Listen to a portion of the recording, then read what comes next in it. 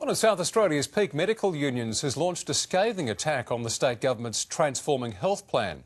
Nurses say the plan delivers more questions than answers. The state government says its overhaul of the health system is all about better services, but the nurses who deliver them say they're being left in the dark. We have been pressing for months on the release of an implementation plan. An update about the contentious reforms that include shutting the Repat hospital and moving services between other hospitals was given to staff on Friday. But the nurses' union says detail was scarce. In a letter to the Health Minister, it says it's worried about the lack of meaningful information and details of timeframes, saying the update was inadequate and did little to ease ongoing fears about employees' futures. I think it's extremely concerning and very frustrating for those involved.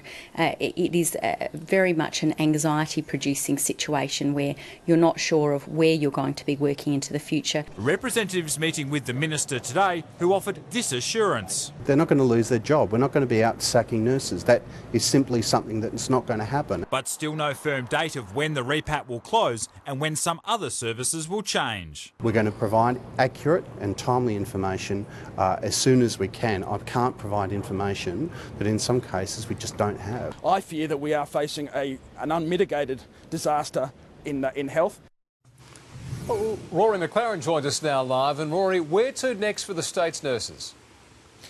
Well, Brenton, the Nursing Federation and senior SA health executives, well, they're due to meet on a couple of occasions over the next week or so. Now, it's following those meetings that the Federation hopes to be able to develop a more detailed picture of how and when the transforming health changes will start to roll out in earnest. Now, while the Health Minister, Jack Snelling, today dismissed suggestions of deep cuts to nursing staff numbers, he also said that nurses would likely to be repositioned or repurposed and moved to other roles than what they're currently fulfilling under the changes. So, Brenton and Kate, we'll have to wait and see exactly what that means.